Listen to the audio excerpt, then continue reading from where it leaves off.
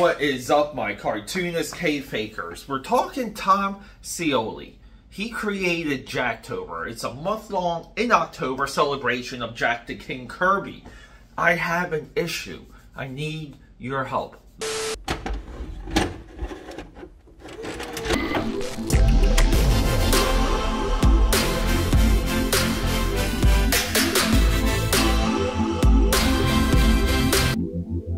And don't trust anyone that doesn't have a Jack Kirby bust with them at all times. Thank you to my buddy John for getting that for me for a couple years ago for Christmas.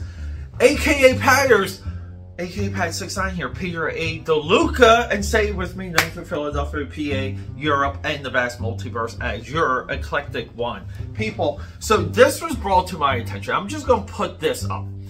One of the AKA Patters reached out to me with some screenshots of Tom SCIOLI's, work that he's doing on this JACKTOBER.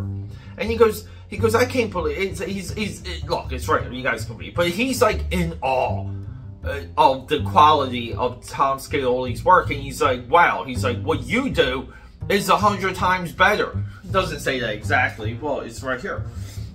And I just said, look, man, it's like, thank you so much, because I saw an opportunity to discuss something.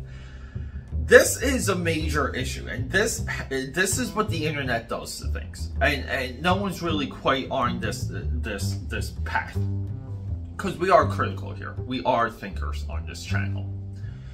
The internet put out a lot of really bad artwork. It corrupted just what the eye is of the audience, meaning you can have an awful drawing, poorly executed, get 100,000 likes, a little bit of exaggeration there, and you can have something that is drawn to perfection with 10 likes, a little bit of exaggeration there.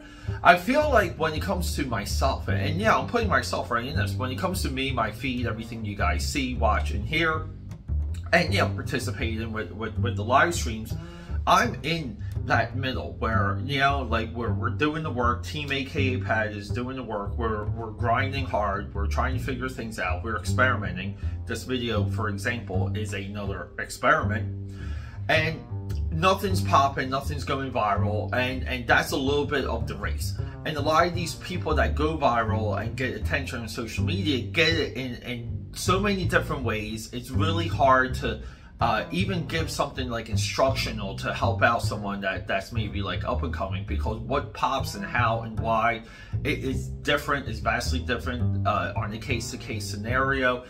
There are people who have figured out how to hack some of the algorithms, this and that. So what you get though is you get these like leaders, accounts like Cartoonist Kayfabe, Ed Piscor, Tom SCIOLI, and it doesn't mean that the people who run those accounts, those individuals, don't have talent, they don't have merit. At one time, Tom SCIOLI, his Transformers G.I. Joe is more than well documented on this channel. This Transformers G.I. Joe is the antithesis of just pouring ideas onto pages and just going with it. I believe that's his latest great work. His Stan Lee biography, garbage. His Jack Kirby biography, garbage, because it's not critical and it really doesn't add anything outside of reading a Wikipedia article. But the internet rewards awful artwork. It rewards bad proportions, bad color selection, bad use of your materials, bad use of craft. And then what you have on the outskirts of that, you have the AKA Pad, the AKA Pad Army, and all of you. And that's where so many of you come into play, because you guys are with me. You see what I do. You see the grind. You guys know there's a full-time job around everything that I'm doing. And I'm not purposely calling out SCIOLI, but it's an issue because this is his challenge. This is his task. This is his prompt list. He created JACKTOBER. We're participating in JACKTOBER, and I just feel like his artwork should excel. It should be his absolute best. it doesn't come off as he's an idea machine, meaning he gets out the idea, gets out the idea, gets out the idea. And with Transformers G.I. Joe, there's a slip of quality. No. What he's doing with JACKTOBER is crapping on Jack Kirby. My JACKTOBER, can I say that? JACKTOBER philosophy is I want to get cheap paper, I want to use pencil, and I want to emulate the speed of Jack Kirby as much as possible. I feel like every year when I participate in that in October, it does two things. It sharpens the blade. It makes me so much quicker. It speeds up my mind. I did a live stream you know, where I basically worked through like 20 pages, you know, within my sketchbook, and I got all the way up to, I think I'm still 2 days ahead on the prompt list.